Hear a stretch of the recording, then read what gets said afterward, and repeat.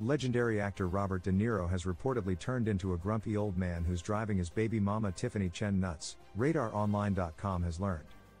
According to sources, the Raging Bull star, 80, recently raised eyebrows by going off script at the Gotham Awards while paying tribute to his movie Killers of the Flower Moon.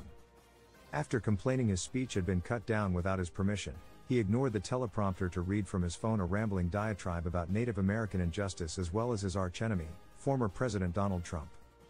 Bob gets agitated so easily at home and evidently, at award shows too, and Tiffany has to deal with it, a source told the National Enquirer. It's hard for her to live with such a moody person. And his political tirades are driving her crazy. As RadarOnline.com previously reported, the explosive actor was recently slapped with a whopping $1.2 million judgment in the lawsuit brought by his ex-assistant Graham Robinson.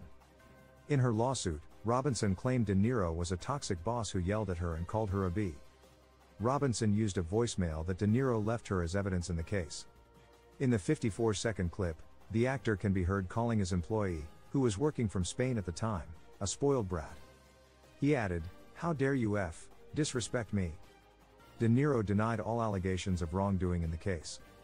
But his outrageous behavior has sparked fears the Oscar winner may be getting senile, and Tiffany, 45, has to bear the brunt of his outbursts while tending to their 8-month-old baby, Gia, with no wedding in sight. He's at the computer raging over the politicians while Tiffany's doing all the housework and taking care of the baby, but she's at a loss over what to do, the source told the National Enquirer.